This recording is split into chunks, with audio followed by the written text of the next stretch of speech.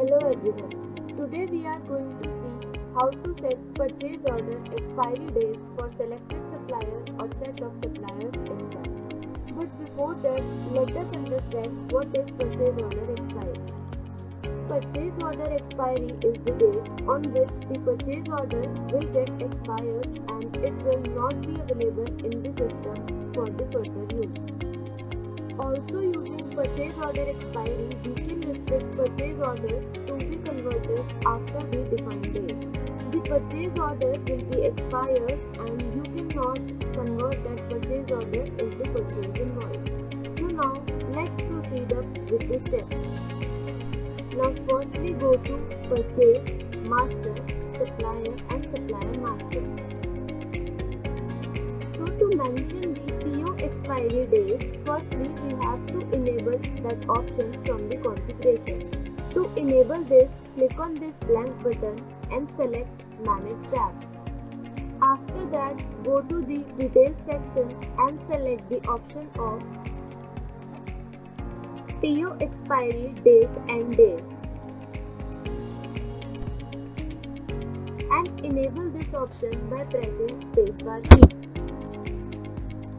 Then simply click on Apply. Now click on Yes to confirm the changes.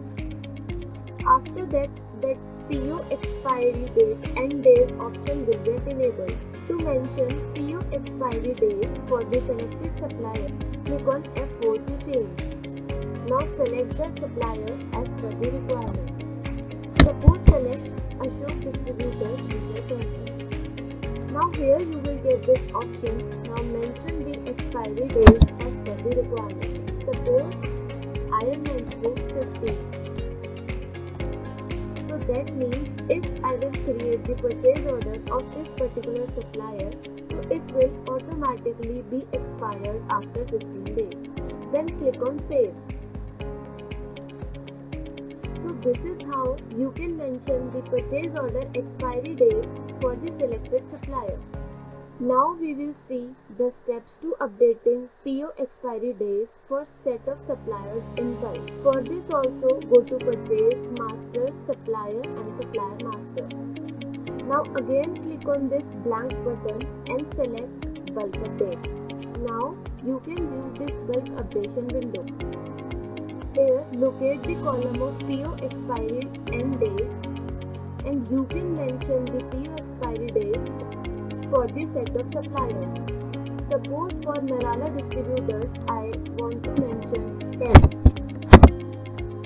and also for the Ahuja Distributors I need to mention 18.